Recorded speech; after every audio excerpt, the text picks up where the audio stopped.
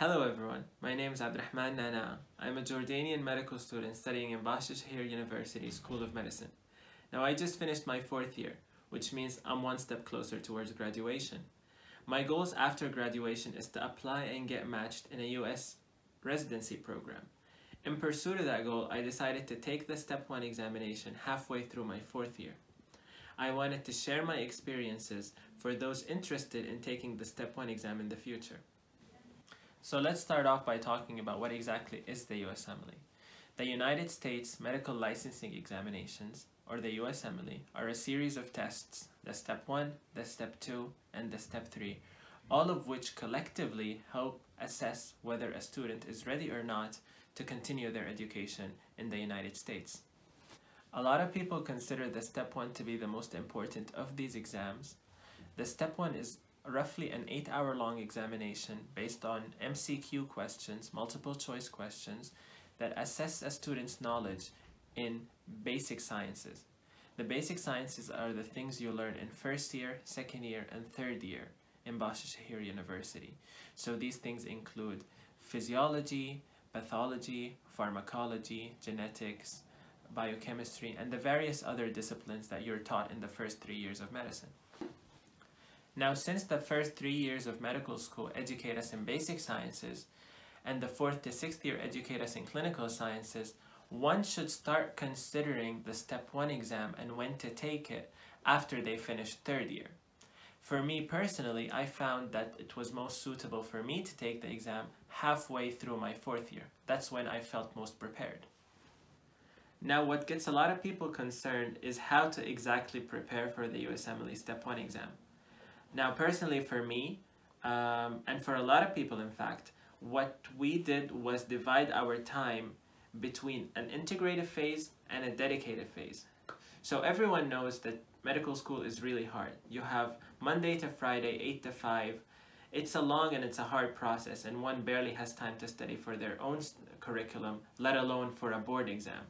So what I found most suitable was integrating what I study in my medical school into what the USMLE'ye wants me to know.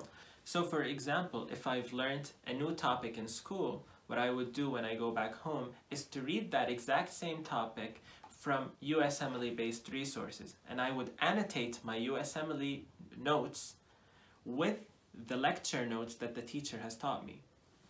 Now that sounds like a really hard process, but you'd be surprised at how many things that the professors in Shahir teach us end up overlapping with the things that the USMLE'ye or the Step 1 exam wants you to know.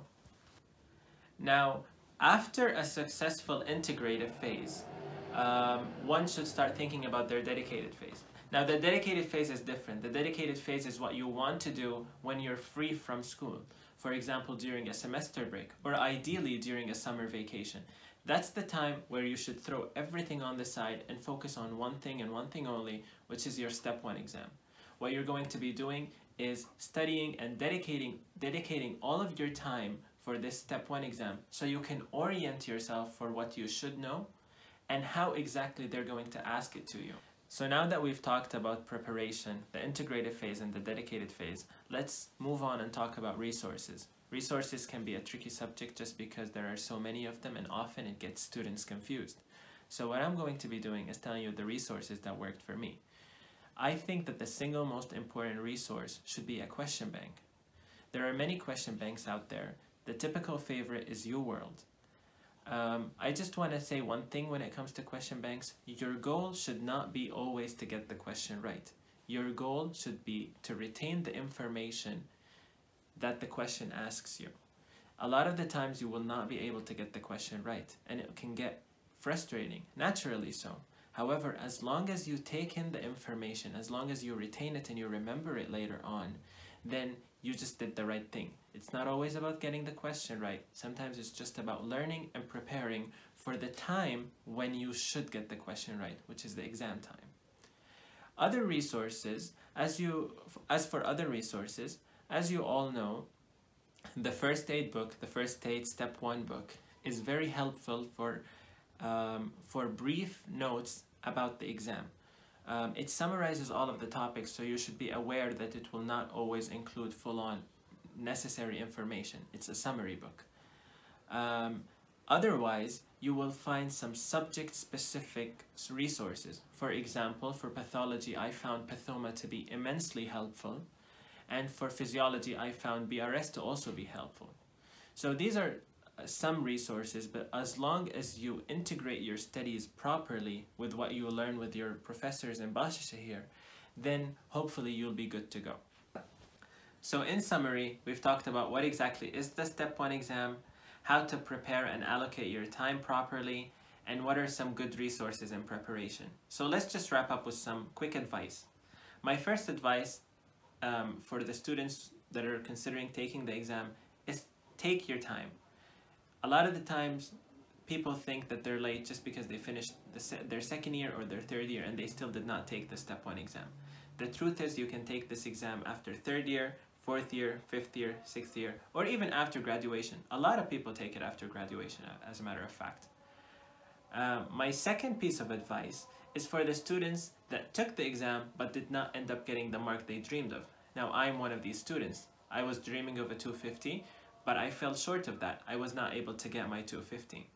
For these students, I want to remind them that it's a long process. Applying for a match in the United States is a long process. Even if you don't get the mark that you dream of in the Step 1, it does not mean that that process is ruined. You can just keep your head up, you can keep moving on to the next process, and hopefully compensate for what you see as a deficit in your Step 1 exam. Stay positive, everyone. I wish you the best. Thank you very much.